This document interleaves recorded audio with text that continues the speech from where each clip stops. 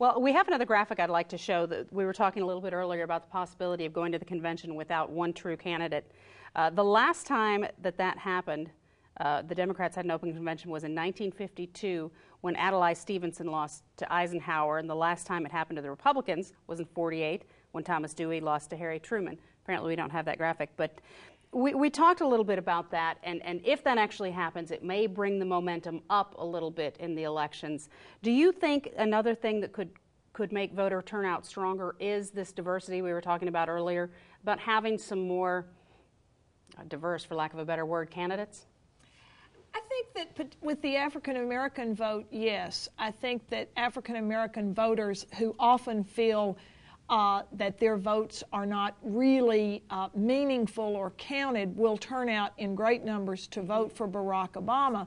The women, that's a whole different issue, because historically the Republican Party has had as many strong women behind the scenes as had the Democratic Party. And so I think you've got a lot of behind the scenes powerful Republican women who under no circumstances would vote for a Democratic woman. Mm-hmm.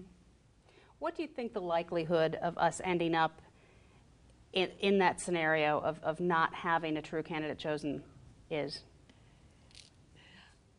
You should ask us that on February 6th. Yeah. That's the day we should answer that. But probably. I guess I really feel that that's sort of unlikely.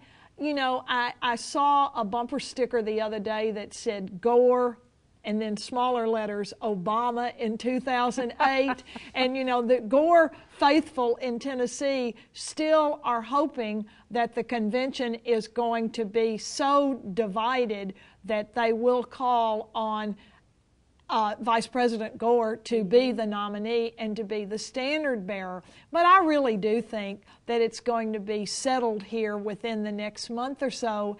And I think, unfortunately, if the extremes do control both parties, I think you're going to see a lot of disillusioned voters, which really bodes the very best for a third-party candidate. If you have both parties kind of settled and done and nobody likes the choices, this would be the time for somebody else to run as a third-party candidate. Mm-hmm. One of the groups we haven't really talked about, and being here on a college campus we can't ignore, is the young vote. What do you think the dynamics of the election are going to do to the young vote? It's a group that they traditionally have a tough time getting out there. You know, actually, it's really interesting. Ironically, we talk about diversity and how that's been so important in this campaign that will get more people to turn out and vote. But the person that has really fired up college-age voters has been Ron Paul. No. An older white male who really should not be the charismatic magnet that he has been, but every indication has been that college-age students absolutely love Ron Paul. Now, I don't think I'm going against conventional wisdom to say he is not going to get the nomination. But, I mean, it does raise some interesting questions. Where do those voters then go? And I would suggest the diverse field then would help pull them in. I mean, I would say Barack Obama's charisma will definitely be a good place for many college students. You know, Ron Paul, one day his name started appearing on the volunteer state sidewalks. I walked across campus and somebody had come out here over the weekend, and then you go over into Nashville around Vanderbilt and there were homemade signs nailed to light poles all over the Vanderbilt neighborhood. And I thought, this is truly amazing that this man has generated the interest of all of these young people. I think Grady is absolutely right. He's got some enthusiasm that I hope will carry into voters come November. Do you think if he loses, they will lose that wave of excitement, or do you think that's enough to get them interested, passionate about what's going on in their country? I hope that it's enough to get them passionate. That's what I would love to see personally.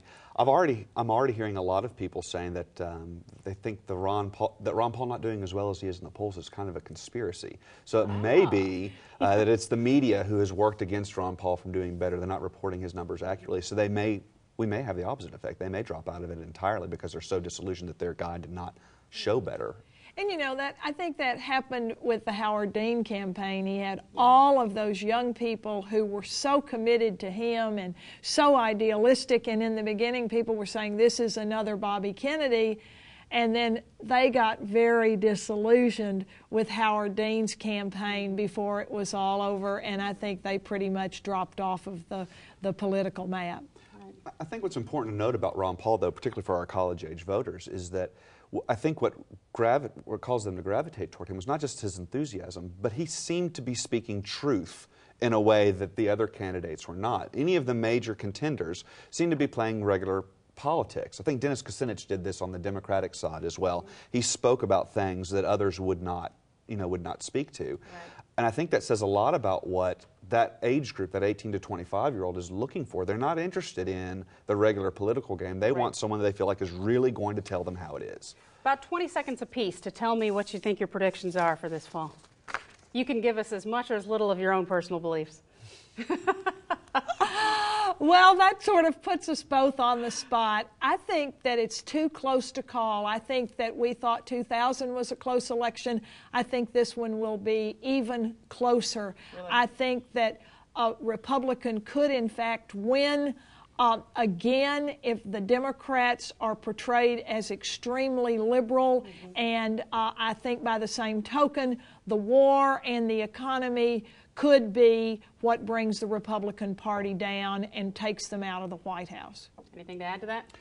I'm going to differ a little bit. So I think that it'll be a hotly contested election, but I think the Democrats are actually going to walk away with this one. And I say that because of the thing that we mentioned at the very beginning. I think illegal immigration, that issue, is splitting the Republicans on the inside. They just don't have a strong grip on it. And when we get to the general election, I think that's going to become a lot more evident.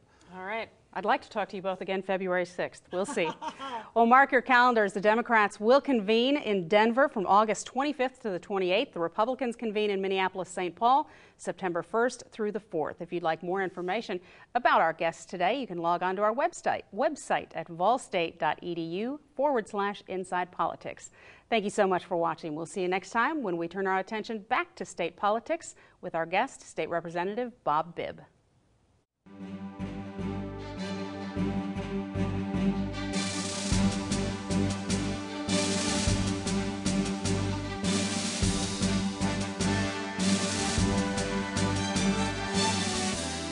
For more information about the guest on this show, please visit our website at volstate.edu/insidepolitics.